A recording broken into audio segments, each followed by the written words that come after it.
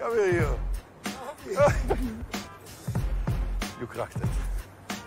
You've done it. You're coming out with a smile.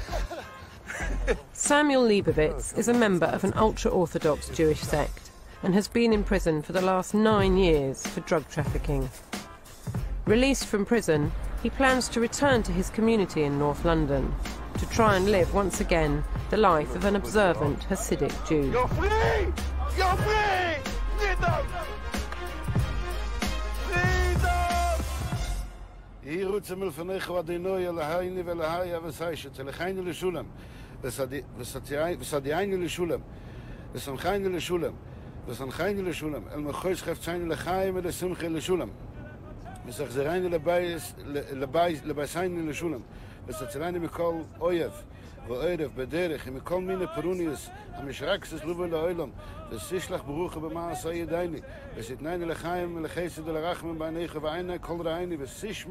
Samuel comes from Stamford Hill, a closed community that is hostile to the media and has almost never been filmed. It's a community of about 20,000 extremely devout Jews who live according to the rules and customs of Judaism that date back to village life in Eastern Europe several centuries ago. I hope they will accept me back the way it's supposed to be, a normal family. And I hope I'll be able to prove them that I have changed and they won't regret it.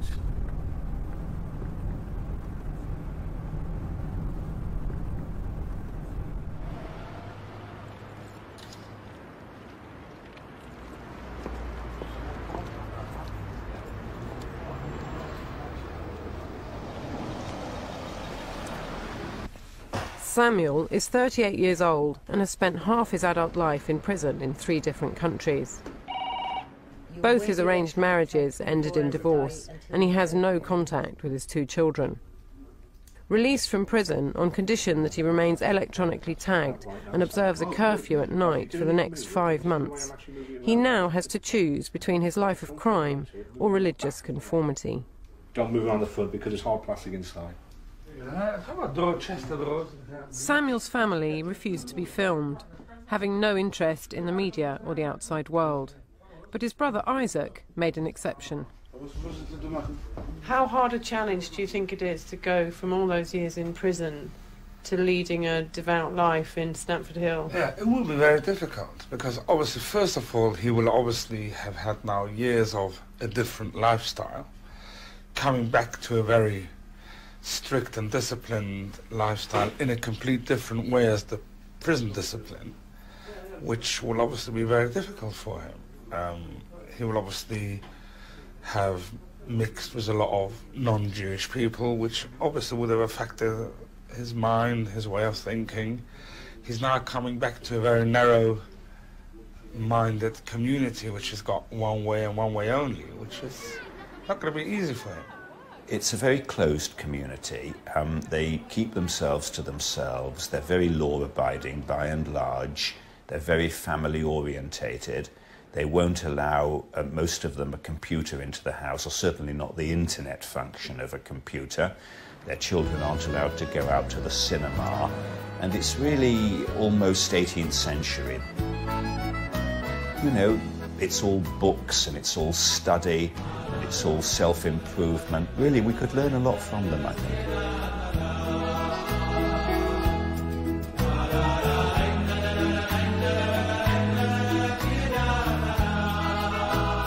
Every minute aspect of life in this community is regulated by rules, from how you behave to what you can wear and how you spend each hour of every day.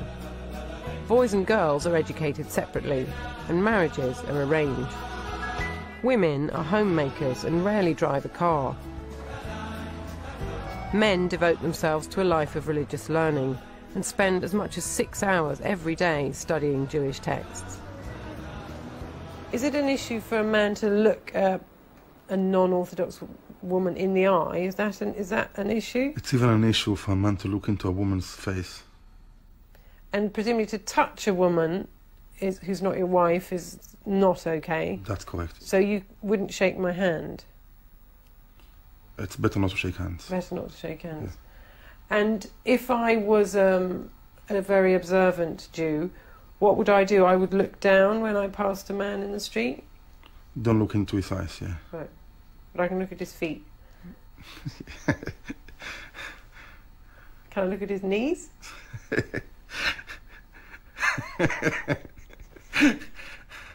No comment.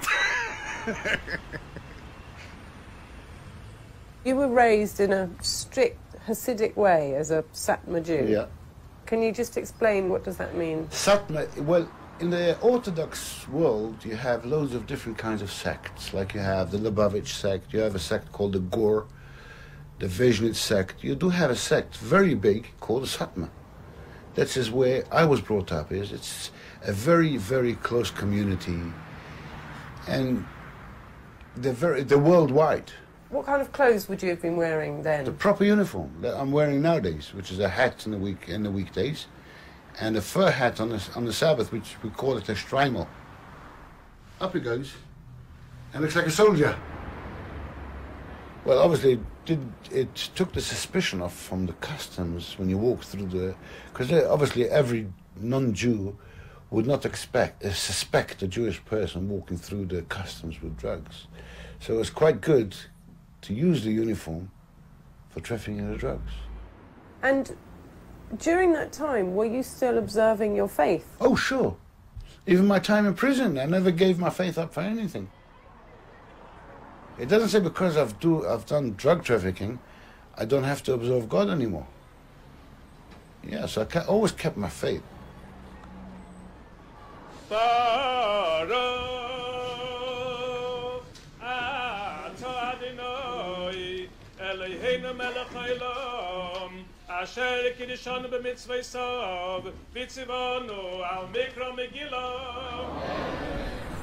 We're seeing quite a lot of Hasidic men walking around. Where are they all going? Now it's 10 to 11. Some of them are coming from the synagogue. They've been praying Shacharit, which is the first prayer of the morning. And some of them are going to work, some of them are going to all different businesses. And when will they have to go back to the synagogue for the second prayers? The most important prayer to go to the synagogue is the one in the morning. There's another prayer which is in the afternoon before sunset, anytime before sunset. And then the third prayer is in the evening, which is after nightfall, which can be any time, but normally people do it like until midnight. And they do that in the synagogue as well? That's correct, yeah. So they're toing and froing 3 times a day? That's correct, yeah. How unusual is Samuel in the community to have been in prison all that time and to have committed the kind of I mean, he's obviously unique. There isn't another such a case. In all my experience, I have never had, of the dozens of drugs cases in which I've defended or had experience of professionally, I've never had an Orthodox Jew involved. Samuel's curfew is from 6:45 in the evening to 6:45 in the morning. During this time, he cannot leave his flat. What is your view of his crimes? I mean, how does Judaism view drug dealing? Well, we think it's dreadful. I mean, it's dreadful because it's against the law of the country. And he's also bringing disrepute to the community, which is bad, which isn't a good thing, and I think he's aware of that. Mrs. Simons is a prominent member of the community. She runs several caring organisations, a Jewish housing association, a mother and baby home, and an old people's home, where she's found a job for Samuel. Yes, Mrs. Simons has offered me the job over here. And why do you think she's offered you the job? Want to help me reintegrate into the community? Because I didn't ask her, she offered my father, this and that, to help me. So she's got interest to get me back into the community, to become normal again. It gives you a different feeling being away so many years, doing so much things that you shouldn't have done. And you do find somebody who is actually opening their hands to you. They don't push you away. It's amazing. I was very happy to have a good inmate, tagmate, whatever they call them. Cellmate. Cellmate. Can you tell me what he was in for? Yes, he was in for trying to kill his wife. Put explosives in her car. Do you find it upsetting when someone tells you they've tried to kill their wife? No. If that's what he wants, good luck to him.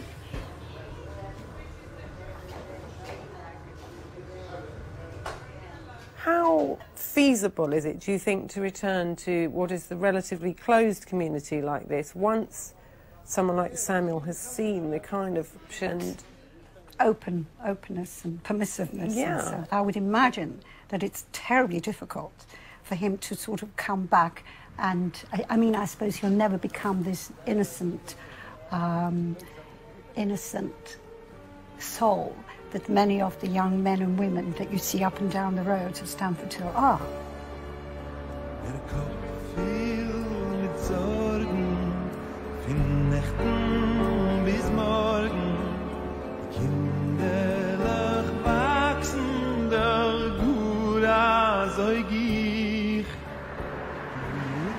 Do you think the community depends for its survival on turning its back on the outside world? Well, I think that it's very difficult. It's safer. The less you know, the better. Because our philosophy is so different to a lot of public ideas of life and the meaning of life, that of course it's a lot easier and much safer for particularly our youngsters not to be exposed to it.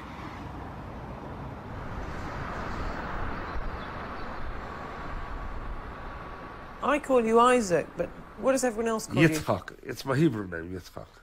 And I call Samuel Samuel. What Shmilu. Shmilu is his Yiddish name, or nickname. Well, Shemuel is his Hebrew name. Hebrew nickname is Shmilu, and English name is Samuel. Can you tell me, what's your first language? Yiddish.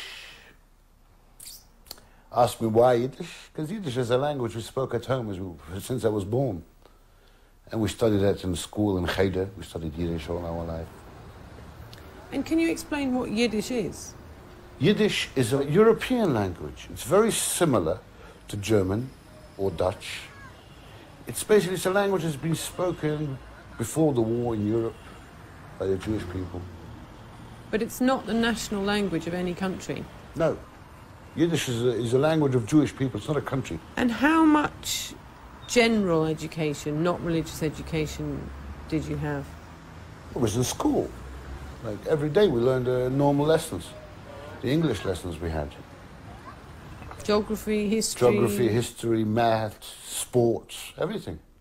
Like in a normal school. All right, we didn't have it as in a normal Gentile school, which have it all day, right? But we had it like as most of the day was learned Jewish law and Yiddish. And then we had certain hours in the day that we learned English, was specifically for English studies. So your general education stops at 14?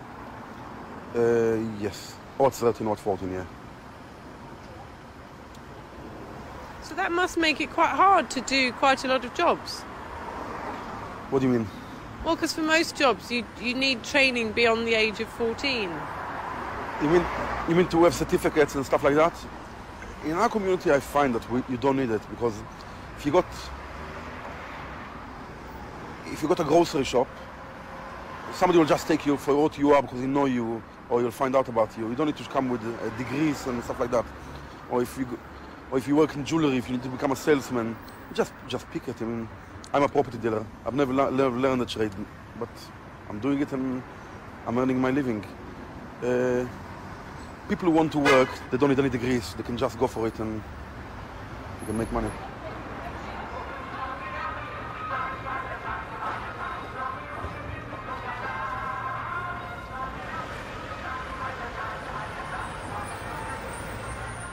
All these biscuits are made without animal fat. And what about butter that you might put in biscuits? Butter. Well, again, the butter is 100% okay. But the reason we don't eat the butter from non-Jewish, because in the olden days, or maybe still do today, I don't know, they could be using animal fat that is not kosher, like pig. But you can't milk a pig. Why not?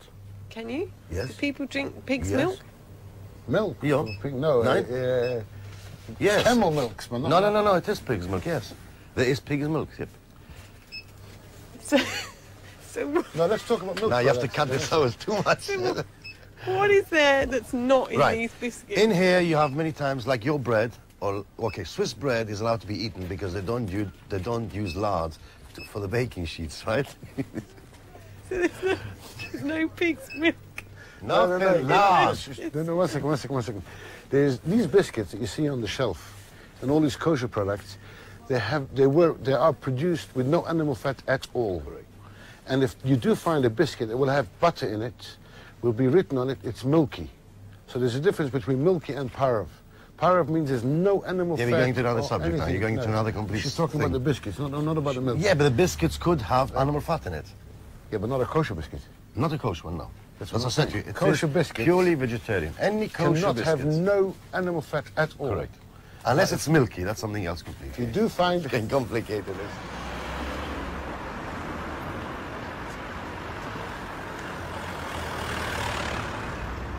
I mean, I would say most women got over 4 children. Some of them got 8, 10, 12. So it's like one of the good deeds from the Torah that Hashem gave us. Not to stop to have children, to have as many as you can. And if you feel healthy enough to have an extra child, you just go for it. This woman sells shoes to the Hasidic ladies of Stamford Hill. This one? Yes, please. That's nice. Can I just ask you how many children you have? I have a little family of 12 kids. My oldest one is a girl, and then I have 10 boys, and then came the little princess.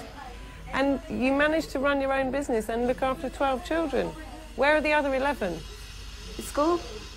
Avi, can you explain to me what the rules are for how women dress? Women have got to be dressed appropriately, which means they're only allowed to show from the knee downwards in the legs and in the hands from the elbow downwards. And once a woman is married, then she's got to cover her hair because it becomes like a private part. And can you explain why they would be wearing wigs and hats? Some of the wigs they look really too modern. Sometimes the wig look nicer than the actual art itself, than the actual hair itself. So they wear on top of it something to make it shouldn't be too attractive, basically. And what would be bad about being too attractive? According to the Torah, a man is not supposed to be wanting another woman who was not his wife. So the idea is that women should not be encouraging men to desire them because the men should be faithful to their wives? That's correct, yes. Is that your hair I can see? No. Wouldn't be. I'm married, so my hair is covered. So you've covered it twice? Yeah. That's a stringency that I've taken upon myself, which most Hasidic ladies do, have double covering. Make sure people don't think, like you thought maybe that is your hair, so we put the hat on top to make sure that you know that we're married.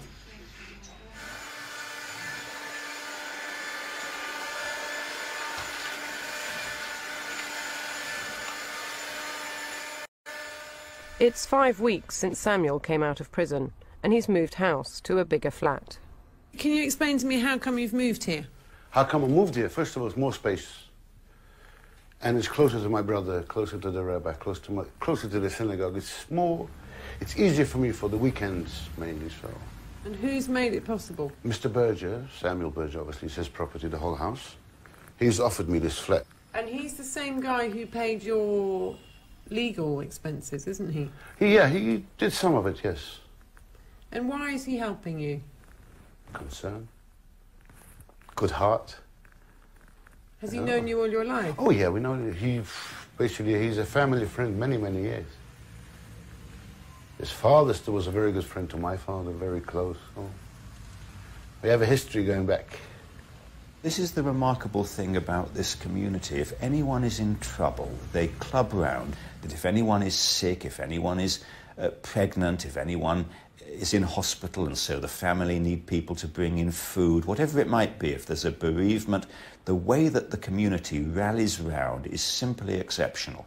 And therefore it was quite normal that if a man like Mr. Berger obviously is a very wealthy man, that he would be asked to help and that he would put his hand in his pocket. I mean, this is so normal for this community that I've had so many cases where they have come together in order to assist somebody who is in trouble, be it the kind of trouble I specialise in, or be it more normal troubles of life.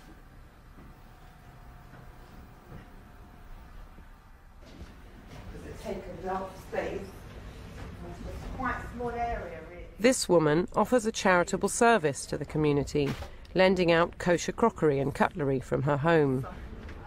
Other households offer items such as carpet shampooers, wigs, baby equipment and circumcision cushions. This practice is known as gemach. Can you just explain to me what gemach is, or even what it means? Do you really not know? Gemach really is a translation of, it stands for Gemilas Chasadim, which means acts of kindness. So basically any service which could help people, benefit people, you know, that kind of thing. And there's all sorts of gemachs. There's gemachs for anything from baby equipment to wedding dresses, you know, and everything in between. How do people find you? How do they know that you've got milky crockery? Because, it's in the telephone book on the gemach, so they know. And then it's word of mouth. And they do know. Because everybody's got the phone book, the Jewish phone book. So it's there. Are you Jewish? Yes. Oh, you are. Although this woman agreed to be filmed, because of the rules surrounding female modesty, I was subsequently asked not to name her or show her face, in order to avoid compromising her spirituality. Now let's go into the kitchen. Obviously the kitchen will be quite interesting to you. This is the typical Jewish kosher kitchen with the two sinks separated for the meat and milky side. What's in your fridge? Yeah, you don't want to see that. My addiction. My cream cakes. So how many cakes are in there? In here right now there's 2, 4, 6, 8 pieces. Plus, we have some more goodies. All cream cakes, Vanessa. Get the rest of them out. Get them all out, you say. This is one of my weak addictions. And another piece of Swiss roll cake, which I love. And when will they all be gone by? They'll be gone by tonight. Tomorrow's going to be a fresh stock. And have you got Jewish neighbours, Samuel? Yes, I don't know on these sides. I don't know if they're Jews on this side, but for all over there, it's all Jews. They're all Orthodox Jewish people, so. And my brother, if you look at the street up there, that's where my brother lives. Isaac, he's just third house from the corner.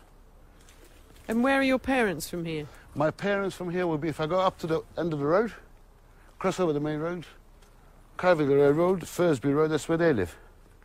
So it's quite close to each other. But is it better, or does it feel a bit stifling? No, it's all right. For the meantime, it's okay. I mean, look, I live my own life. Nobody tells me how to live it, what to do. Oh, Yves, what does he want? Yeah. Huh? Henisch? BBC. Gesugnas? Nein, beglan nicht. So wegen der Hose, wegen mir mehr, wie das. Huh? I've been away for a few years. Yeah. So, shit.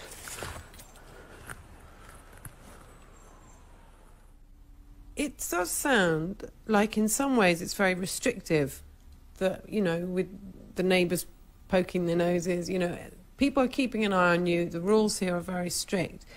Is it tougher for you living in this community now than it was in prison? Well, in a way, yes. It's not easy. I mean, let's not kid ourselves. It's a very strict community. But this is the choice I took for the meantime. Yes, I'm going to try and come back to the community. To be as strict to a certain level. Obviously, within my house, I live my rules. I live the rules as God tells us to live. But there will be certain things that I will not be doing in my home, which is really up to me. I make my own decisions. So, for example, you've got a television downstairs. Yes. And that's something that's not really allowed in the community. Again, it's not. It doesn't say in the Bible one should not have a television. Why don't we have televisions, which is a proper good reason, that you can see things one should not see on a television, which is understandable. It's very understandable, by the way. We know that if you have spare time, one should be studying the Jewish law, right? So you try to put everything in. You study the law, study this, and you watch a bit of news, you watch a nice good sports program on the television. And I don't think there's anything bad with it. Do you have a television in the house? No, because I did not want the children to see bad things. What are the things that they might see on television that would concern you? Violence, and hear a lot about drugs, and they need to know. They can be affected. This woman offers a charitable service that helps women protect their modesty. She sews up the slits in their skirts. My skirt has got this, the seat got that? Yeah. Would you need to sew that up? Yeah. You close that gap? Yeah. And so do you sew up slits at the front and slits at the back? Yeah, whatever is open. And is it just skirts that have problematic slits? Mainly. Is it written somewhere about slits? No. It's written to be covered. Like, you know, quite a way after your knee and till here. Because once you start, you can, you know, once you're allowed more, then, you know, you overdo it. But therefore we've got boundaries, it's called. And that's it.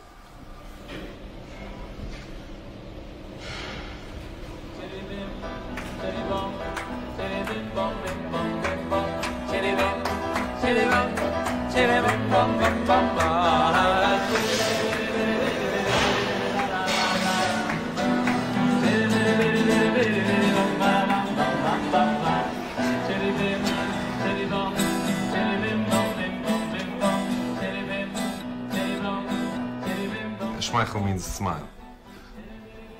Basically, that's what we do. I mean, we call ourselves the Cheer Up Squad.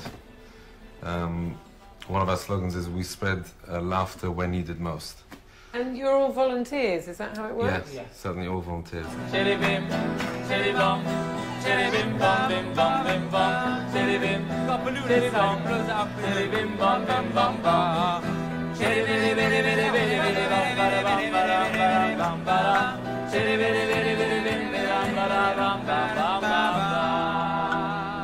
Oy sholoi maleichem malachei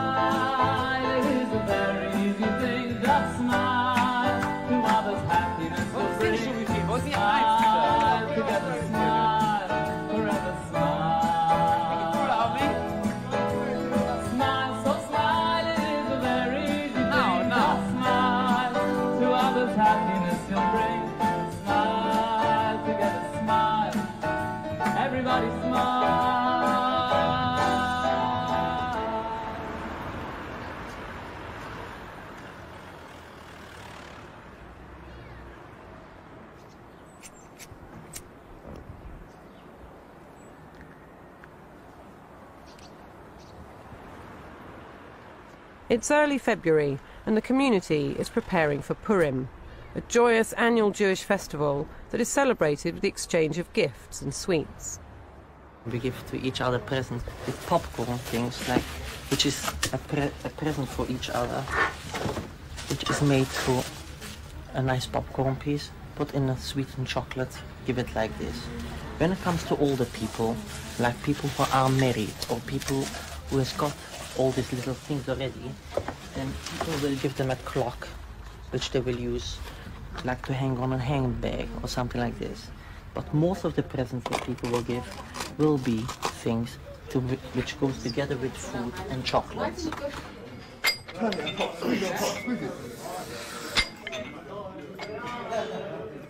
A lot of people who has got more busy families, people will use something like this, which is a cereal dispenser.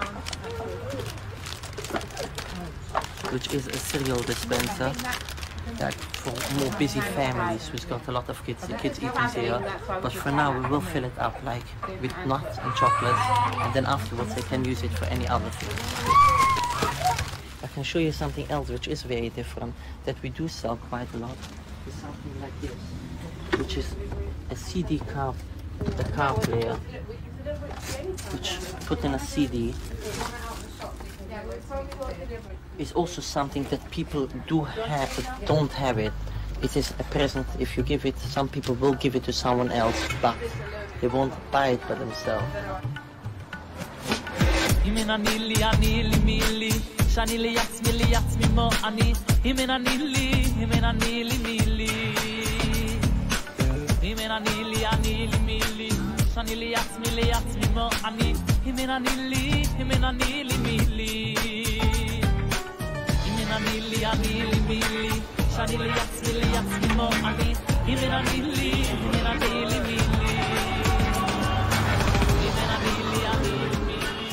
How did you go from being a nice settler boy and doing all your studying to falling in with a bad crowd? What happened? Simple. I lived at home. Yeah, I had pressure from my parents or friends or community, and I looked for a bit of action. I looked for a bit of tension. So somebody should call me. Somebody should, like, people should be looking for me all the time. That was one of the problems. What got me into it? Looking for attention. I was very much. At my younger age, I was an attention seeker. But at a certain point, you crossed the line and you started doing things that there was a reason not to do, like break the law. But it comes really automatically. One leads to the other. Does it? Yeah, you know it very well. Once you start going down the hill, you go down the hill all the way. You understand? There's reasons for everything why a person does it. Obviously, it must have been let down from one thing. One thing leads to another. So once you start going down the hill, you're going. My first sort of drug involvement was, I was sent down to Brazil to bring back I was told, if you want to fly down to Brazil, you're going to get everything paid, a nice holiday for about between 10 to 15 days. I said, yeah, I've never been to Brazil. Yes, why not? I didn't know what drugs is. I was with the curls, with everything. A Yiddish, Hasidic boy. What do I know about drugs? I've never seen drugs in my life. Finally, he explains to me what it is, drugs. I said, wow. So what? And I know how much he paid for it down there. And I said, what, you're selling it for so much? He told me the price, what he's selling it further for. He was getting per kilo $60,000. I said, blimey, let's do it more times. Now I know already what drugs is, why people use it, people feel good, feel high with it. Right, let's go again. 2 weeks later, we're done again.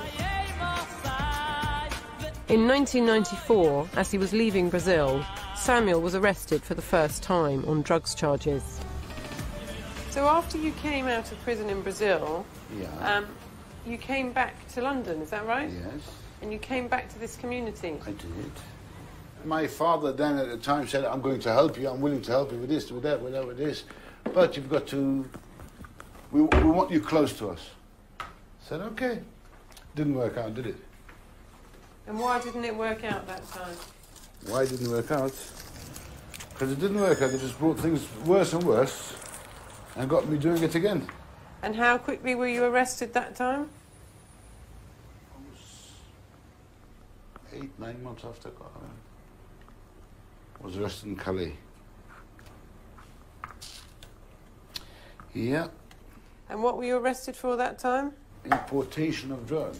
What were the drugs that time? Cocaine. So then your father put up £25,000 of bail. Yeah. You jumped bail. Yeah. And went to Israel. That's right. And in Israel committed another crime. So in Israel, in Jerusalem, a Jewish guy, Orthodox Jewish boy, he managed to persuade me. We flew down to South America, bringing back the stuff in Tel Aviv. How did you bring it back? It was packed. So you don't have to go into specific details, how, what, when. I'm not under investigation, am I? Just curious. Yeah, so... Did you swallow it, Samuel? What's the difference?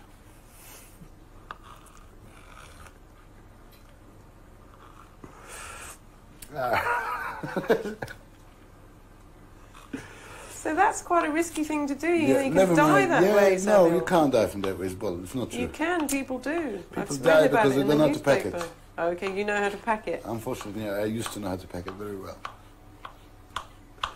I could keep drugs. I could... Oh, no, leave it. What do you pack it in? A condom, is that right? Condoms, baking paper, newspaper, tissue. And then you swallow and all of silver that? foil, yeah. And silver foil as well, so... Man, that must be hard to swallow. Oh, it's a capsule as big as your finger. I could swallow a pickle without chewing it. Go on then. I'll show you in a second, just for the fun of it. And how many of those would you swallow? Depends, 90, 100. You're kidding. Why not? By the way, what are you making, Samuel? I'm making a potato salad now. Forgot to buy peas and carrots. I've just got some eggs on the stove with mayonnaise. So I'm going to do it with the pickles, with sour pickles, eggs, mayonnaise and potatoes. Yeah, 1 second. Let's cut the edges off. Drink a drop of water first. Vanessa.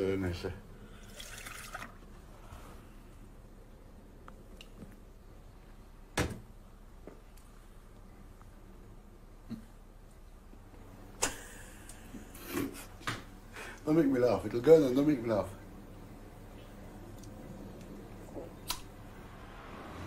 In total, Samuel has served 4 years in prison in Brazil, 8 years in prison in Israel, and a year in prison in the UK for importing both cocaine and heroin.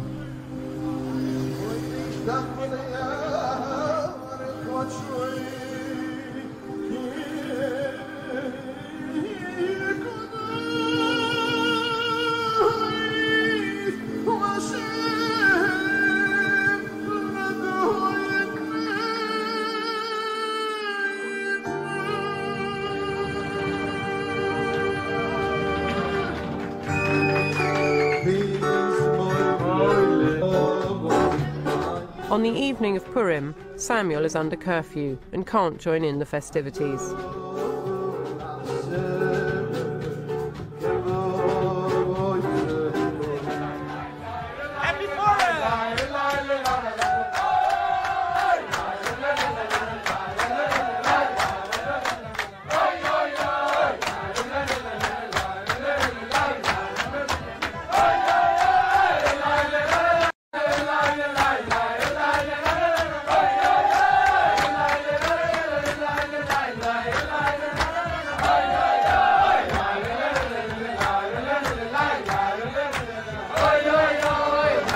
Purim is a time for charity.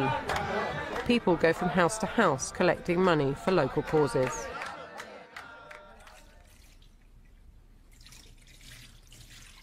Samuel, too, is involved in his own act of charity. He is offered to make a Friday night meal and celebrate the Sabbath with a number of homeless boys from the community. Only one boy turns up.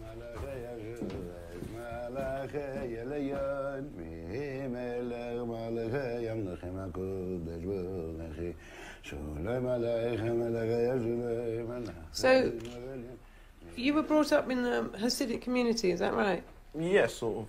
So you were Hasidic like Samuel? No, not like him, but yeah.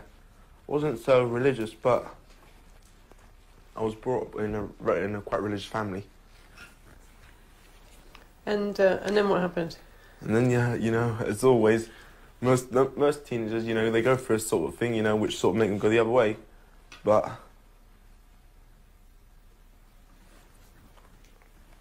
you still You still wear the kippah? You still go to synagogue or not so much? Not so much synagogue now. Would you say you're still part of this community?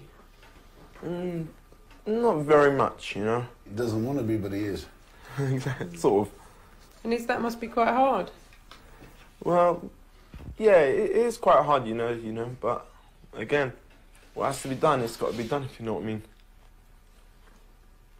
But it sounds like it's quite hard to make those kind of choices in this community. You either live by the rules, otherwise it's hard to know where to go. Yeah, it is quite hard, but as I said, it's got to be done because I was brought up to be Jewish, so that's where I'm staying.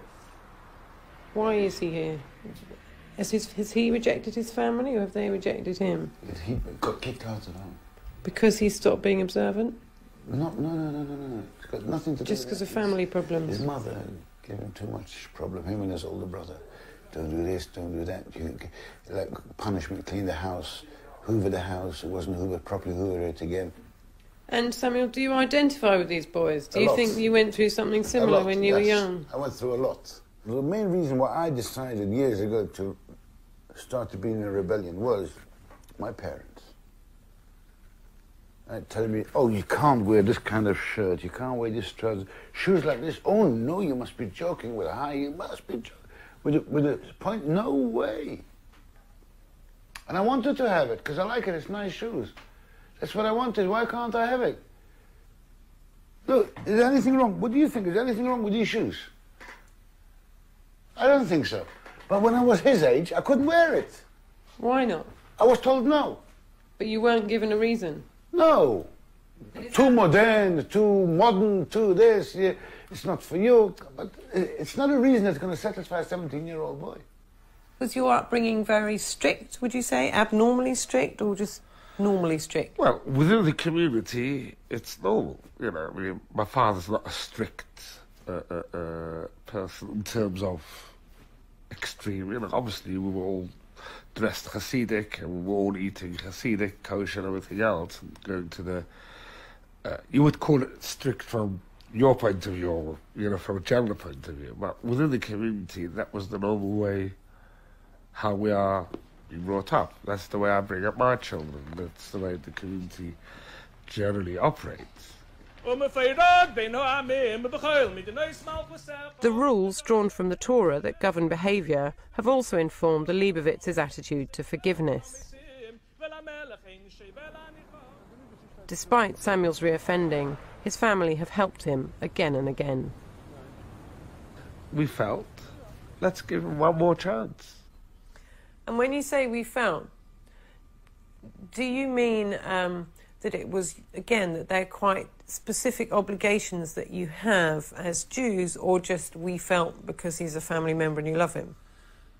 Well, I think the family member thing has faded away, to be honest, after so many setbacks. But it was as a Jewish commitment as well. I mean, for example, we went to a rabbi to speak about this, and the rabbi told us, look, we pray 3 times a day for forgiveness. So this whole philosophy is, okay, we're not perfect, but let's try again. So on that philosophy, the rabbi strongly encouraged us, yes, we should get private lawyers and give him a better chance if we can, which we followed. But we were reluctant to do so at first. I mean, one of the things he seems to find difficult is that in the communities that everybody wants to know what everybody else is doing, and that people kind of... Yeah, that's true. Is that a downside? Do you find that a difficult part of life? I don't find it difficult. I live with it. Whether I find it difficult or not, it's not I have a choice. Well, of course, everybody has a choice. I could decide to go to Spain as well, or Brazil, and leave the community. But that's the conflict. You can't have it. You can't have it both ways. If you want to live in a community within the very close environment, everybody will know what everybody's doing. It's like you have a large extended family. It's good to have a large extended family, but the downside is everybody knows where you're going, where you've been last night and what you're doing tomorrow. But yeah, you can't have what he wants and the community. He needs to make up his mind. Oi, Agora eu estou ocupado. E vai te ligar depois, mas. Ok? Tchau, beijo, tchau. It's a Brazilian friend of mine. I mean, for argument's sake, if he would be walking on the street with a Brazilian girl in Stamford Hill, that will be it. Although there's nothing wrong with it, theoretically, you would say. But the community would just say, all right, fine, you want to do that, goodbye. But he does seem to be in contact with all sorts of Brazilian girls. He is, and the community's, so far as, whilst he's discreet about it, then he'll get away with it. But the day will come that it will explode. So if he flaunts in a sort of disrespectful way, then the community would turn their back on him at some point. Yeah. Bom dia. Como vai?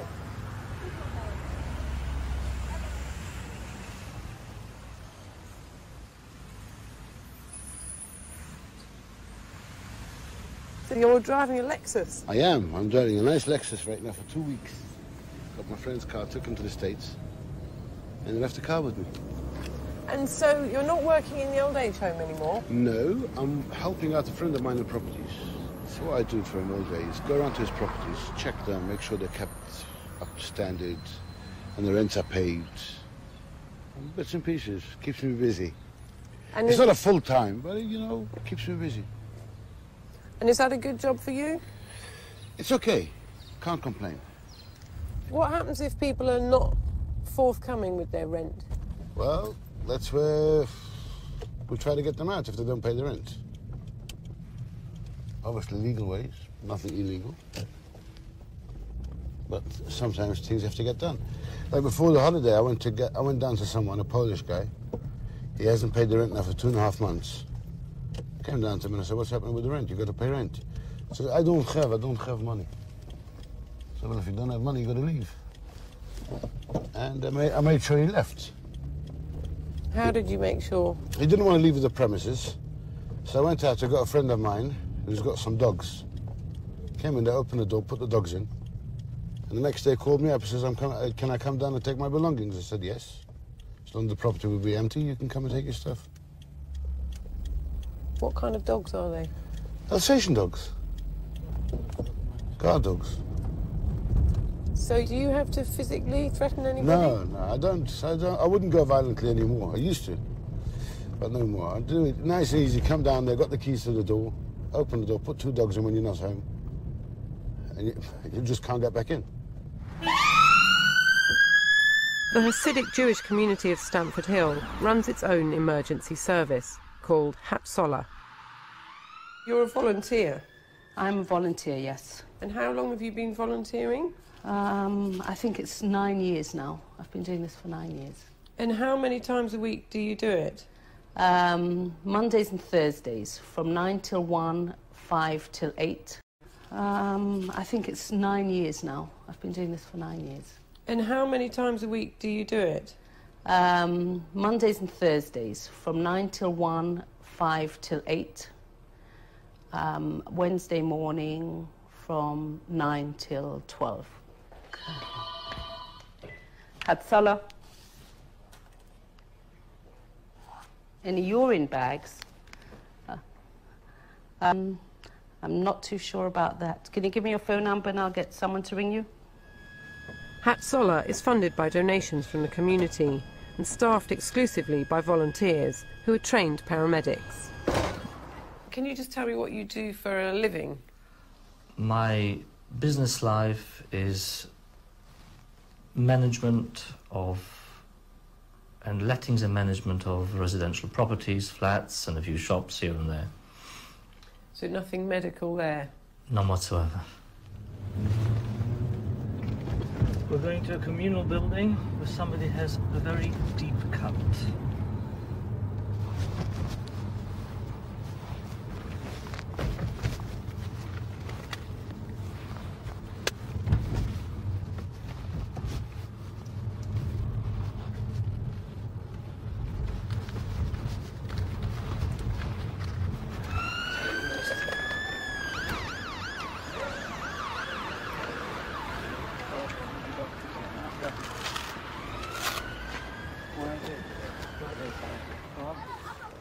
pleasure.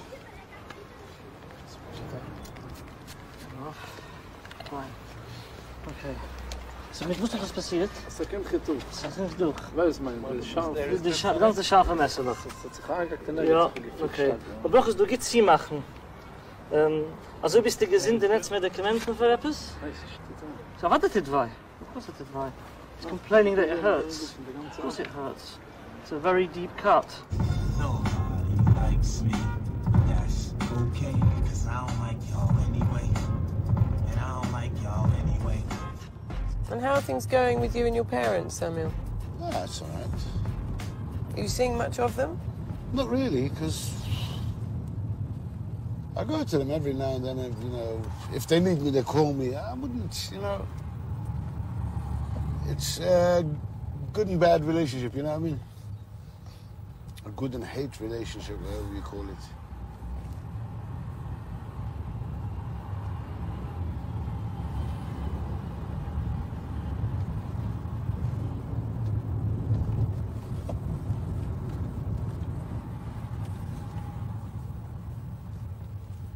It's like every child with his parents, they're angry, they're this, your mother's angry at you, you're angry at your mother.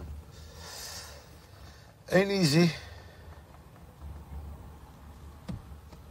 And when I came to them for the holiday now, for this first day meal in lunchtime, my mother goes, oh, why do you have to wear perfume like that? Why do you have to wear a shirt like that? I said, Mum, because that's what I want to wear. We got a problem with it, you know, and all that stuff. Let's try and start it again, but I wouldn't give it a chance. What's wrong with wearing perfume, Samuel? Ask me. I asked the same question. Is that not a Hasidic thing to do? Apparently she says not. So I told her to check her sources out to see that Hasidic boys also wear perfume.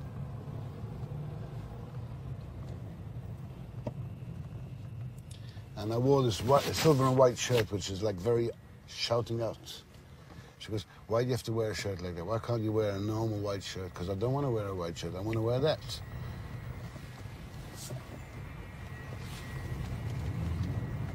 Would the community find him a wife now if he wanted one?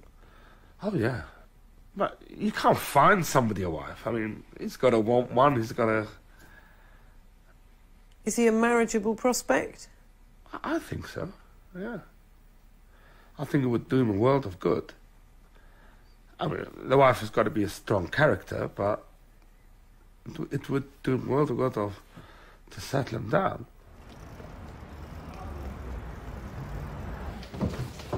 Mrs. Cyprus lives the life of an archetypal wife and mother in Stamford Hill. She has 8 children. When it gets very hot, do you still have to wear tights? Your legs have to be covered. At what age do girls have to cover up children?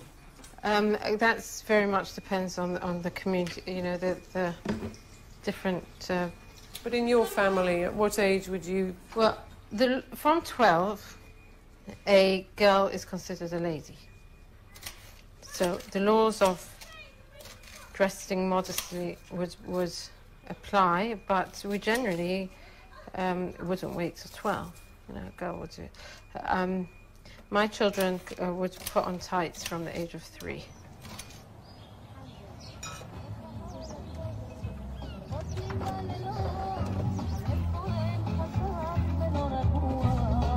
Can you tell us what it means, Samuel? Yes. She's talking about the person who's got beautiful eyes and a good soul. Where did you disappear? For weeks. All I wanted is a real king. I wanted a Melech Emetti, a real king. To wake up in the morning, to give my soul to him. It's like a love song, basically.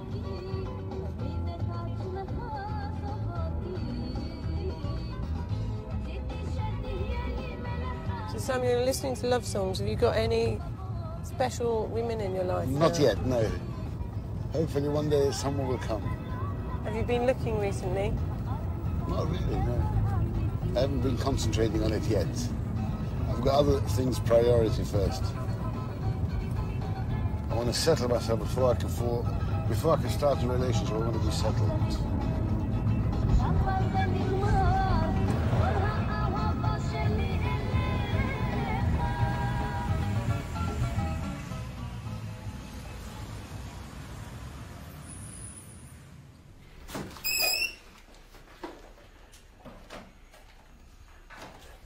Hello.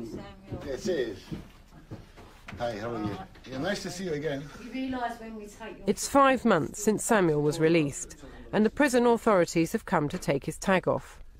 He hasn't broken his curfew or re-offended, and freedom beckons. Hey! That's it. At least the plaster's not on my foot anymore. It's already, it's light, okay? Thank you very much. Bye. Bye. Bye. That's it. It's gone. Do you think your family are proud that you've lasted this long with your tag? I hope so. I don't care. Have you been seeing much of them? I saw my parents, yeah. They look happy, but it's not that doesn't really concern me so much. So you haven't formed a tight bond with them and seeing them all the time? No. Not at all. And why do you think that is? Do you feel disappointed about that? No. I feel much happier like this. I don't have to run to them every day. I'm not a baby. Yeah, every now and then say hello to them. Fine, why not? It doesn't have to be constantly like they sit on your back and you sit on their back. And could you envisage staying here in the long term now? I don't know. You're asking two difficult questions. I don't know. I don't think so. I don't think I can see myself in Stamford for the rest of my life. You want a bit more space? No, I don't know if I want to stay in England at all. I haven't made my choice if I want to stay at all in England. If I will stay in England, I doubt it's going to be Stamford Hill. Maybe Golders Green, Hendon, Finchley, somewhere, even Edgware. Somewhere down there. But a lot of people have helped you, haven't they, in the last few months? What do you mean by helped? I've helped myself. They've just assisted me, not that, I didn't ask them for advice. Most of the things I've done, I did it myself. There are a few individuals, yes, they helped me, but they've helped me because I wanted, not because I want something back for it. And that's it. But I guess here, you've had offers of work and somewhere to live, and if you went somewhere else, that wouldn't necessarily be, life might be hard. It's true, that was one of the reasons in the beginning for me coming back to the area. A few people said, you come back to the area, we will do this, we will do that. Fine. If they wouldn't have done it, I would have... Well, it's not that... I didn't come back to the area because of their help. I could have just got it as well anywhere, somewhere else. All right, without them, by myself. To get accommodation, you can get from the council accommodation. All right, it wouldn't be in a flat, it might have been in a hostel or something, but I would have got there.